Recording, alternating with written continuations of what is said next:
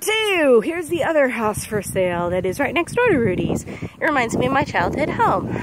It's actually been for sale for a while, but they just put up a sign. And as you can see, the lake's down there again because we loop back around. Rudy is still trying to find a place to go potty. He did not, thanks Rudy, he did not go number 2 yesterday, so I really would like him to go. And usually he goes every day.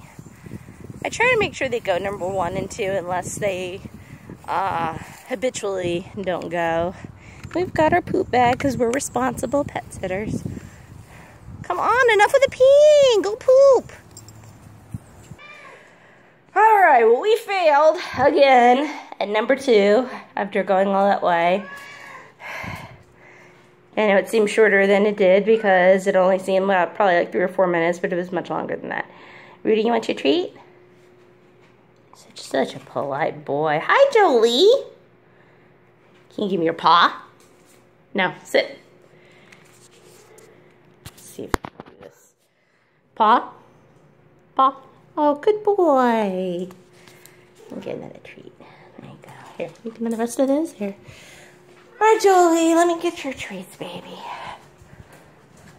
This is what I do.